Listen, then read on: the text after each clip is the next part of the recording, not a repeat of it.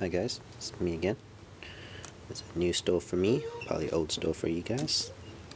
Made it with the Altoids can, and basically I put some washers in there to put in screws.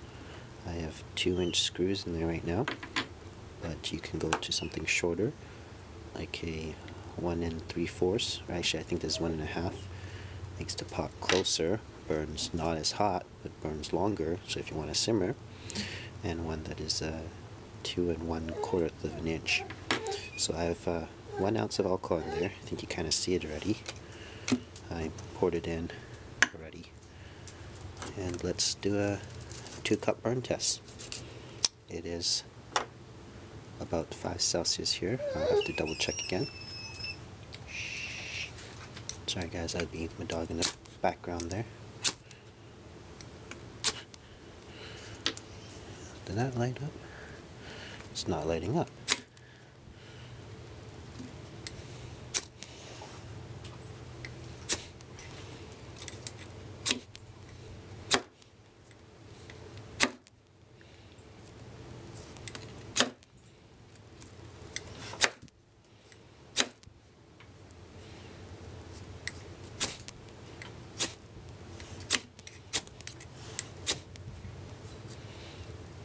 Doesn't seem to want to light up.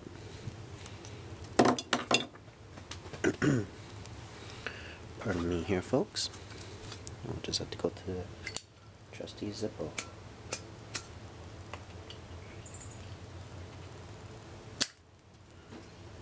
Here we go.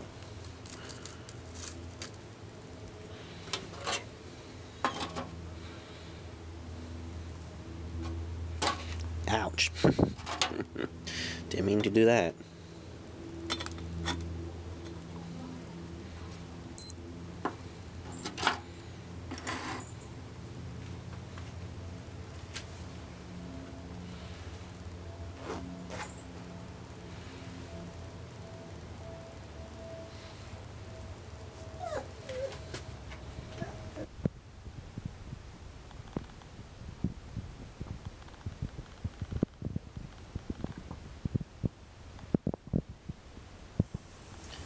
This burns hot. There's a lot of heat going on the side, and I think that's perfect because the point of me making this stove is to actually use it with my larger pots. I'm using the smaller pots just so I can get a burn time comparison to the beer can stoves that I've been using, and that way I'll know exactly how much more quicker it is or whatever. Plus I'll also do another quick video using taller screws to keep the pot further away. So it's dying down, and it's about 8 minutes, 8 minute 20. Dying down. I don't think it's gonna, no boil. So I'll need to find out why. I mean, it's obviously giving off a lot of heat on the side and everything. But again, the point of making this stove is actually for my bigger pots, so I'm just doing this for a test comparison.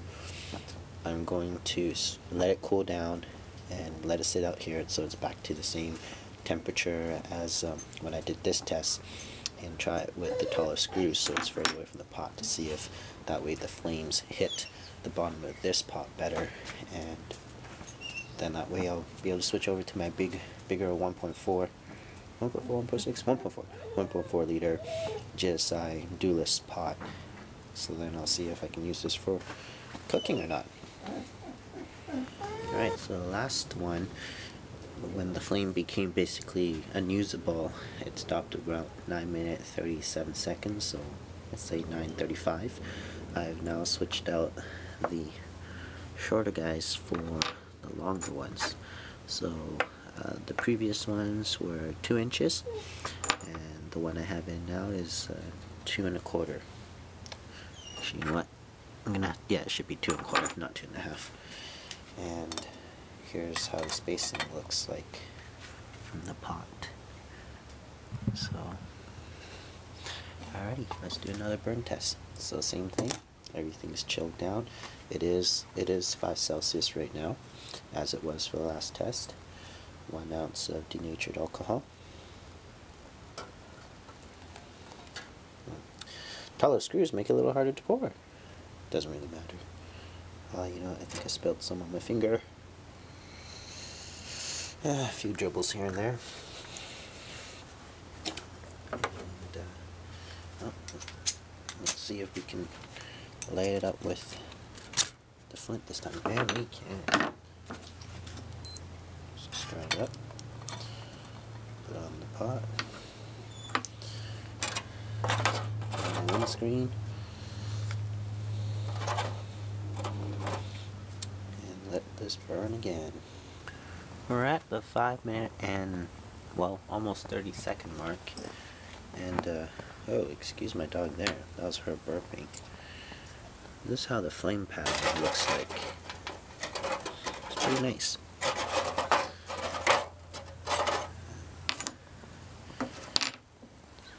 Let's see what's going on. Just got a little bit of bubbles on the top. Now, last time with the shorter screws, it burned for about 9 minutes and 35 seconds basically.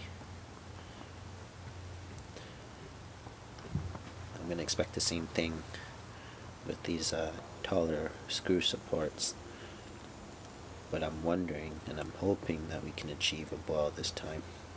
And my next test will be using the bigger pot.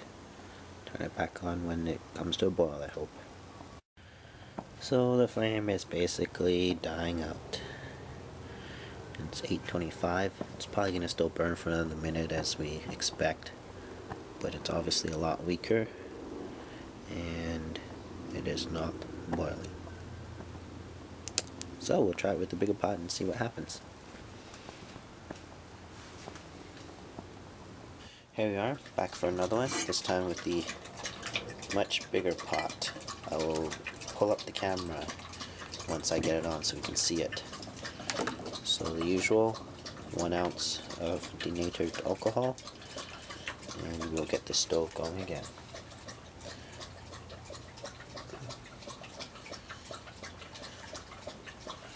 Okay, so I'm a little messy this time again.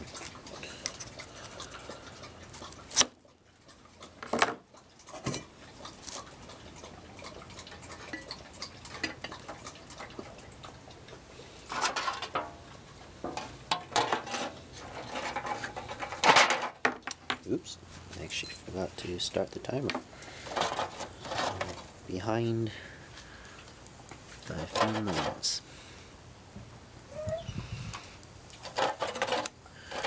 My dog's complaining a lot because every time I do something like this, she thinks we're going to be heading out, and well, we're not.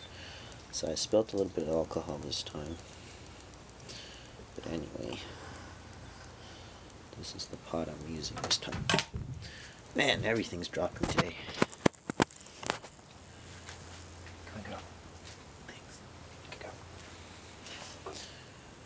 So once again, I will turn the camera back on when something interesting is happening.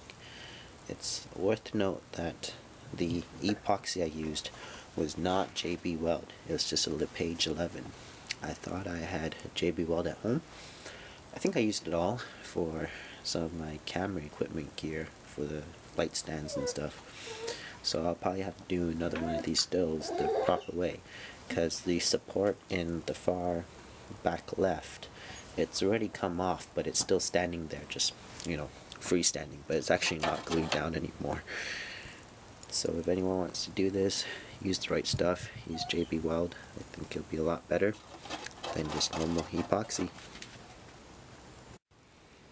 Right, we're reaching the 6-minute mark here. We're at 5:50, and if I take the cap off, we got steam going, little bubbles going, but not quite at a rolling boil yet. Oops. There I go, hitting the camera stand. So we're at the 8-minute mark, and the field's already slowly dying down. We did not achieve a boil at all, but there's more bubbles here than compared to the smaller pot. So it looks like I still need to go back and do a little bit of thinking to see how this is going to work, or just ditch it all and stick to the beer can as the only alcohol stove I will use. I don't really have a problem with that.